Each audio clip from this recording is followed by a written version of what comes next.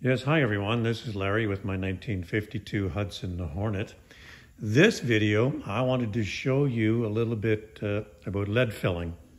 What I'm going to do now, this is the old piece that fit right here, and you can see that it had a lot of holes.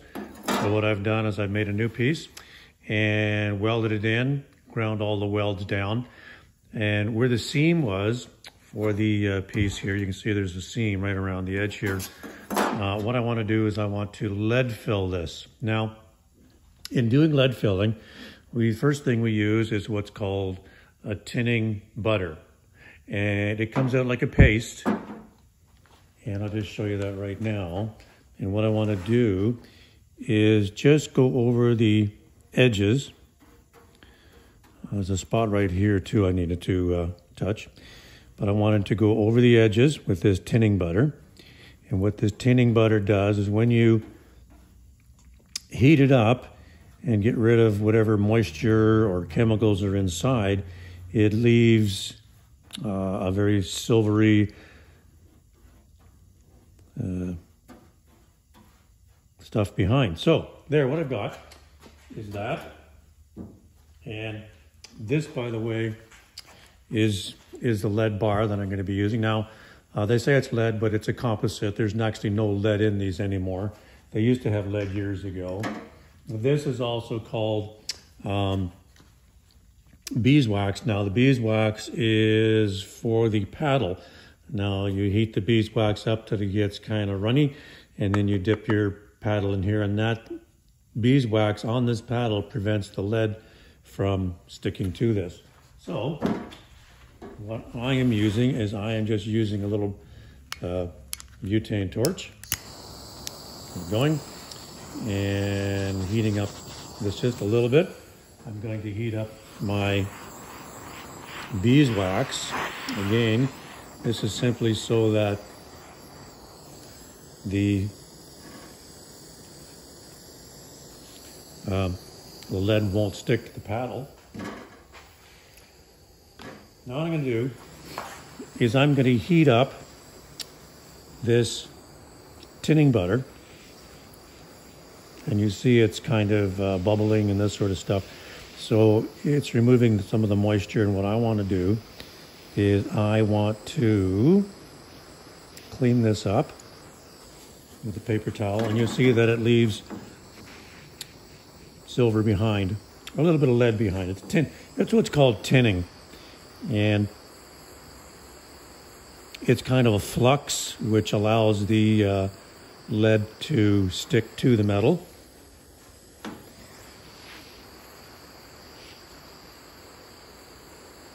Right here, there's a little itty bitty hole. If I don't deal with, it'll cause me all sorts of aggravation in the future. Now I'm trying not to put too much heat into this panel, because I can already see the panel beginning to expand with the heat. So let's go over here to this part. This is new, this is old, as far as the panels go.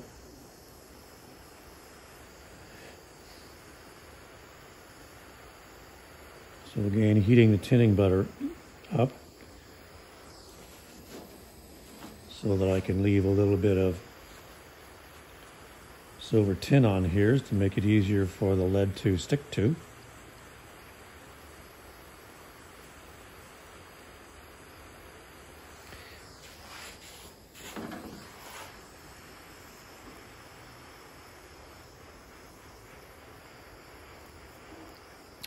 Some people use a propane torch. I've seen people use oxyacetylene torches.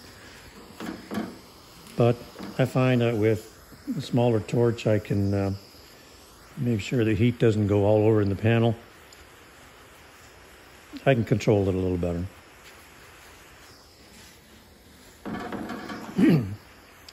The idea is to get the panel very, very clean. So after I had welded the panel in and I was happy with it, I have what's called a vacuum sandblaster, and I went over the seams and I sandblasted it, and that got out any of the welding residue and this sort of stuff. This gives you a cleaner panel. That way, excuse me, the lead will stick better. We have a little bit of dirt in here. We can probably cover that with the lead. I'm just going to go over this again just to make sure. Alrighty.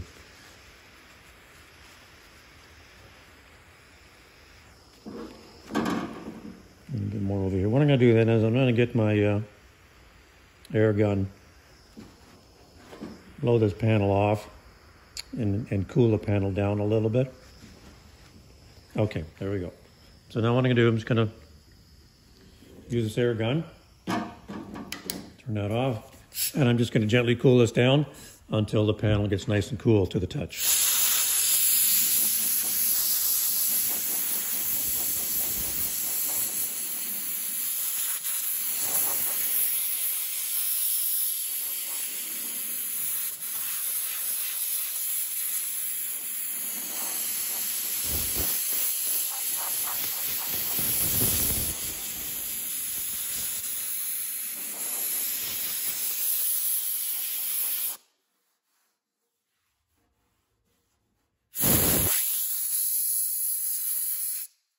Okay, so I can touch that. So the whole trick to body work of this nature is to make sure that your panel stays as cool as possible. So, put some things away here. We'll start here again with the butane torch. Light it up, keep it going. And now we're going to melt some of this lead onto the panel here. And then I will spread it around with the paddle.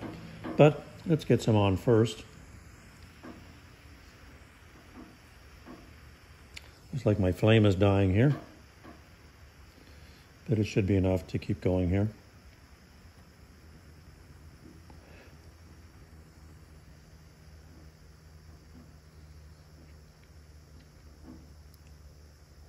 Go figure. Okay.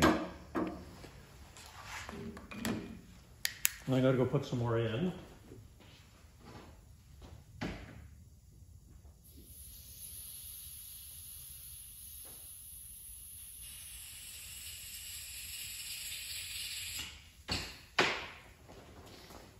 Sorry about that. Start again.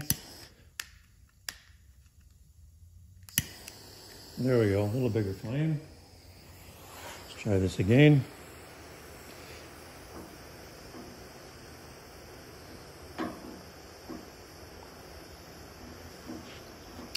And I'm just dabbing this lead bar along the seam. Really what I'm doing is all I really want to do is I want to seal the seam. Now there's various ways you can do that, but I thought I would use lead just because it's what I want to do.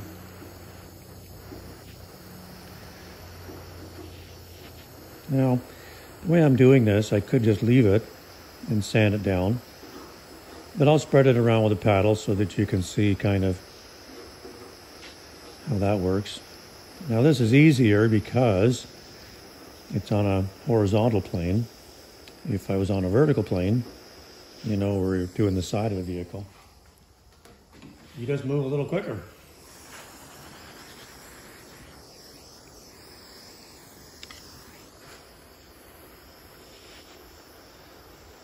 So you get this to the consistency of butter.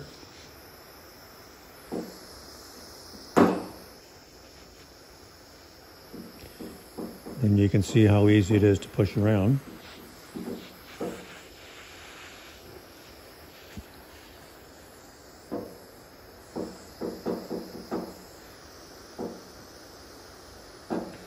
Now all I really want to do is to just get the seam done where the two pieces have joined together.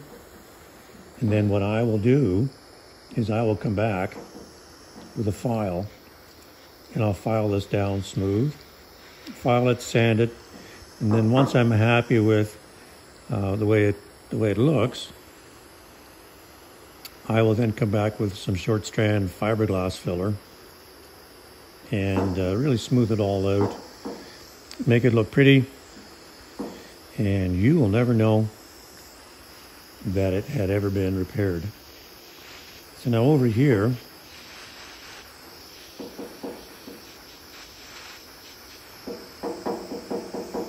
and a hole.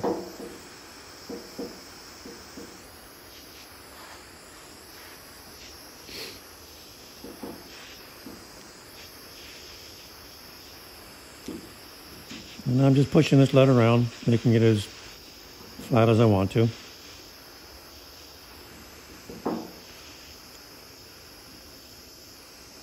Okay. You know what, that's not too bad. I'm going to leave it the way it is. I'm happy with that. So I'm going to cool that panel down with some air.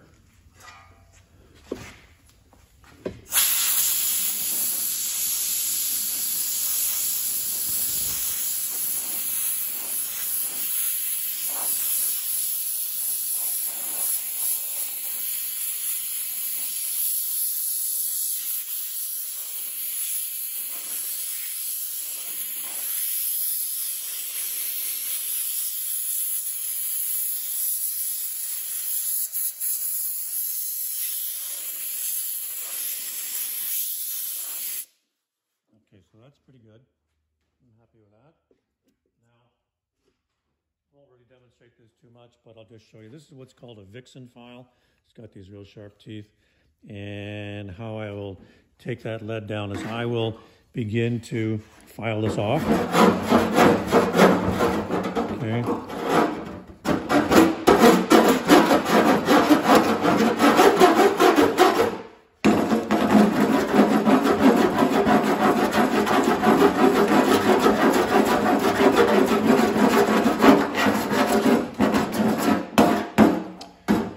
This is as far as I'll go today, but you can see that we're already beginning to shave off some of the lead that's here, and that's how I get it down.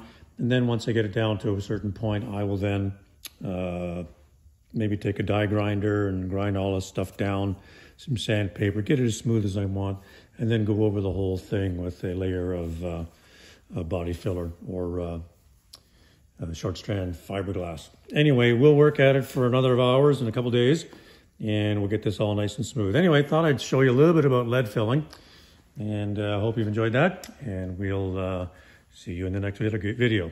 Thanks again. Bye now.